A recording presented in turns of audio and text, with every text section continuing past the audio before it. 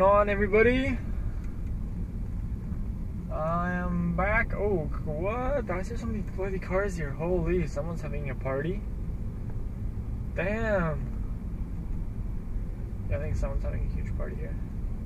And I'm not even invited. What the hell? Holy shit, talk about party. This is ridiculous. Like, what is going on? And I'm not invited. I feel so left out. God damn, no. I really know these people here, but yeah, so I'm back back from another video, and I come with a funny story, actually. I didn't think I was gonna have a funny story. Oh, I feel like I want to sneeze. So I got my car back from service. Amazing job by the dealer, and got it back. I brought it in for service because I wanted to get the maps updated and everything like that. So, and I had a little bit of rattle that I heard from the passenger side, I think fans. So luckily the car was under warranty, and it sounded like the blower motor actually was going. So they went ahead, they ordered the part. The next day it was here, they replaced it. I had my car back within 2 days. Had a courtesy car from David Morris Fine Cars. If you have not seen a little quick view of the courtesy car, courtesy of the Mercedes GLK 350 courtesy of David Morris Fine Cars from Edmonton, make sure to have check out the video and click on that link right here. I think it's somewhere right here. Click on that, you'll see it was a 2015 GLK 350 in Obsidian Black, same color as my car. And damn, was this little smallest SUV was ever fun to drive. And the technology it had, I was just surprised about how much tech it had, how comfortable the ride was. But make sure to click that link, check out the video, and the more views they get, the more you guys check it out, the more reviews it can bring for you guys, that you can actually check out more interesting and unique cars. I guess I could say it that way. But yeah, so funny story. I got into here, I was like, you know what, okay, time to go for a cruise. I've been lazy all day, didn't do anything, and it's 6 o'clock already. I was like, time to go throw on the GoPro and go for a little cruise or whatever. I'm like, okay, well, I can't record with my mic and use the GoPro stock mic because it's crap. So I was like, wait, where the heck did my mic go? Did I leave it in the other car or what? Turned my whole house almost upside down, turned my car upside down. I was like, where the heck did my mic go? What the heck? And then I look at my passenger side seat right here. It was like right in the dip, it just lying right there. I was like, are you serious? And it's black, so it's really hard to notice it. I was like, wow, I spent 20 minutes looking everywhere, and I was like, oh, it's right there in my car, right next to me. Nice. So I was like, so that just kind of threw me off a bit. But yeah, it's 6 o'clock here, and what a waste of a day. Well, not a waste of a day, but I guess I could say it was a very relaxing day. I think I woke up around 8 o'clock, and I just dozed around bed, laid around, and watched a couple movies here and there. Nice E-Class. Yeah, I watched a few movies. What did I watch? Yeah, I watched Kingsman: The Secret Society. Honestly, I wasn't. I don't know. I guess I won't say I wasn't too fond of the movie because the movie wasn't bad. The idea was good. The execution wasn't that great, I don't think. It could have been better. It was a very long movie as well, too. And the other movie I watched was, God, I just slipped my mind. Oh yeah, Chappie, that robot movie. The movie's called Chappie. That movie I really liked. I really liked that movie. And I guess maybe why did I like it? I think it's probably because I'm in the technology field myself, so I do see, spoiler alert right here, if you don't want to get spoiled by the movie, make sure to skip the rest of this video, or skip to a time that will be posted when I'll stop talking about the movie. But yeah, if you don't care about spoilers, here it goes. But yeah, I'm in technology. This movie is all about AI and how AI develops itself and the consciousness here and there. And I think they did a really good job at how they executed the movie with that robot and a few actors. I don't know if the execution was just really, really well done. There was a bit of an action film, a bit of a kind of like a father to child romance kind of movie, because the robot it grew so fast, and you could see that there was like that connection between the robot's AI and the creator and his mommy, I guess. And it was such an enlightening movie. It's such a well done movie, I think, for a movie that had like almost no anticipation. And there was no workup of the movie. There wasn't like a huge trailers or anything like this. There was like one little trailer and that's it. And there wasn't much talk about the movie either. But it was a very well done movie. I would say, in my personal opinion, I really liked it, and I would rewatch it again for sure. It's a very, very good movie. I like it. It's good. I can't see them making a sequel though. Maybe they will. Something based on AI intelligence and two robots. But I can't see how they would muster up a starting point and a story from what happened at the end of the movie, right?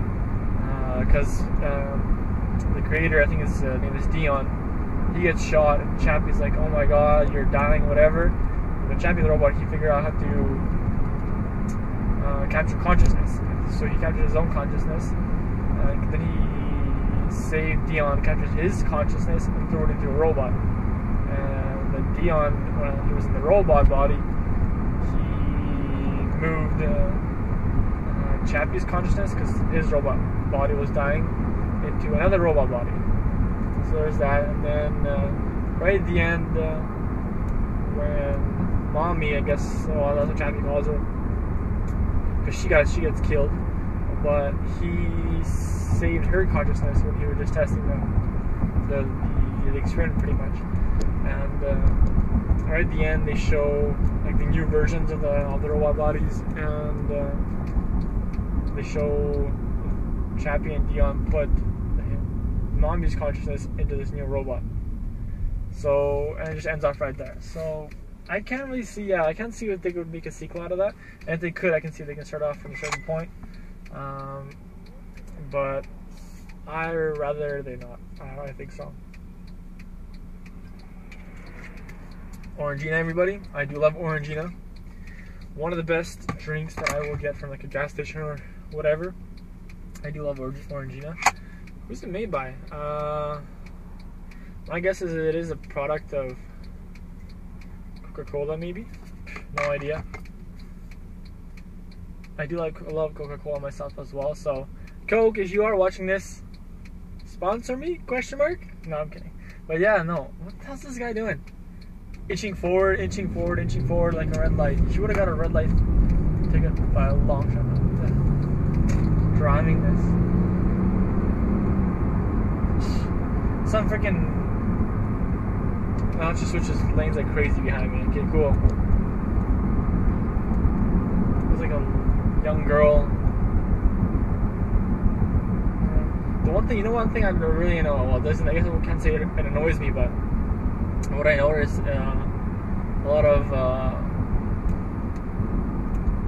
how can I word this? Yeah, I guess I can say a lot of Asian or Oriental or whatever you want to say. People from Asia. I'll probably, yeah, I think I would say a lot of people actually from Asia. Even if it's Indian, if they're brown or they're Asian or whatever, a lot of them sit at the steering wheel like this. Like, they're so bloody close that, if the airbag goes off, you're gonna be dead. Like, that space where this thing needs to fly off, and then the airbag needs to deploy, your head's gonna be through the dash already. Like, I can't imagine sitting like this with a steering wheel like right here. Like, I can understand if you're small or whatever, but adjust your body properly, not just like you're like this. You're driving like, oh my god, when a freaking airbag goes off, I'm done, kind of thing. I was like, I don't get how people even learn those driving positions. I do believe that my driving position, which I currently use, is the proper driving position. Before, when I was a bit younger, I used to drive like a little bit lean back, like one of those. Or we used to call that position the drive-by position, because you would lean back, and your head would be right against the B pillar. So you know, so you can like kind of lean over, do a drive-by, and then lean back. You can't get shot, kind of thing. That's what we used to call it. But one of my buddies, he told me about this Mercedes Winter Driving Academy. I was like, you know what? That should be really cool, because it was perfect timing, because I was looking to get a new car. So I was like, you know what? I will be looking at Mercedes anyway, and I was steering towards Mercedes at that time. We went out. We got tickets. We went to this Winter Driving Academy, which was a full day out by one of the cities out here. Pretty much like on an empty, almost like an empty field, covered in ice and snow, blah blah blah. And we drove all their cars from SLK 55s to C63 507 to a few E350s, one with all-season tires, one with winter tires. They're identical cars, just the one shows the difference between all-season and winter, and the actual handling properties of each. And then from SUVs to even the smart car. And I gotta say, with a test that we did do, the smart car did very, very well with winter tires. I was so surprised how well it handled. Like, I could hit the brakes, this thing would just stop on a dime.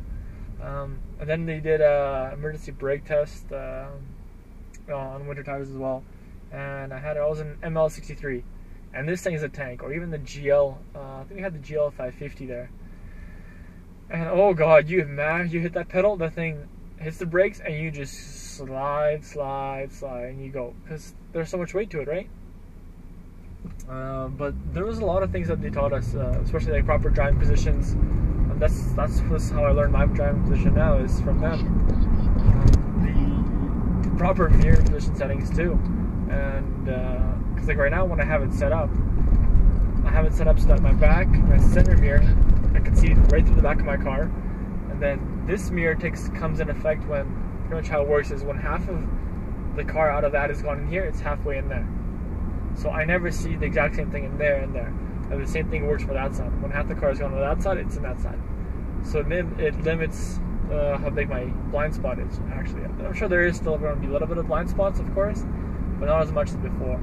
Because I see people nowadays, when they do have their mirrors set up, they have it so that they can see like the whole door handle on each side or whatever. For me to see any of my car, I have to go all the way, I have to put right there, I can see my door handles. For that side, I have to go right there and I can see my door handles. So I cover my bases pretty well, and it's actually a very good setup. When they first showed it to me, I was like, oh, that feels like it's gonna be really, really weird. But now when I started using it, I was just like, this is really, really good. I was surprised how useful that position setup is. So take it from me, I would recommend using that mirror settings. So full back, and then half and half kind of thing. And then the driving position, what they taught me is make sure like how far your seat is up. Put it as low as you can in the back, as high as you can in the front. So it's like your seat, so it supports your thigh, your thighs. I'm thinking what muscle it is. Yeah, supports that. So this part of the seat has to go up really high. The back, that part, it goes really, really low, pretty much as low as it can. And the frontwards position is all about if when you press on the clutch, if you have a clutch, if you fully depress it, there's still a little bit of a bend in your knees, and if you fully depress the brake pedal, there's still bend in your knees. Because you don't want to have a fully extended foot, because if you get into an accident, especially, and if that thing caves in, you're gonna pop your knee. You need that bend, a little bit of bend. And then with the hand positions and how far your back is, it's all about if you can go like this without your shoulders leaving the back, then it's good. That's how you're supposed to be driving. You're technically supposed to be able to do, I think, almost 180 degrees, if not 180 degrees, and to be able to go like this without your shoulders lifting off the back of the seat. So very, very good seat position. You know, I love doing that. And now every single car I drive now, it's the position I use, because actually it's very, very comfortable. Funny thing is, I showed it to my sister. She's like, "Oh, this looks like you sit so low and so weird." And I told her, you know what? Sit down, adjust it to these specs, and try it. And she's like, "Wow, it's actually really comfortable because you don't have any strain in your shoulders, your elbows. You just relax, and you go." And I was like, "Yeah, you see, they know what they're talking about." So yeah. But yeah, so let me know what you guys think of that little snap video of the GLK. Let me know if you guys want to see more of those. I'm just trying to work out a few things with a few dealers about having a look at their cars and using them again, making like little review videos of here and there about those cars, and so I can showcase to you guys what kind of cars they are, the specs, this and that, what's good, what's bad, and go from there. But yeah, I'm gonna sign off for the day. You guys take it easy, have fun, make sure to have a good long weekend. Well, we got a good long weekend here. Make sure to like, subscribe, comment on the video, and see you guys next time. Take it easy. Yeah.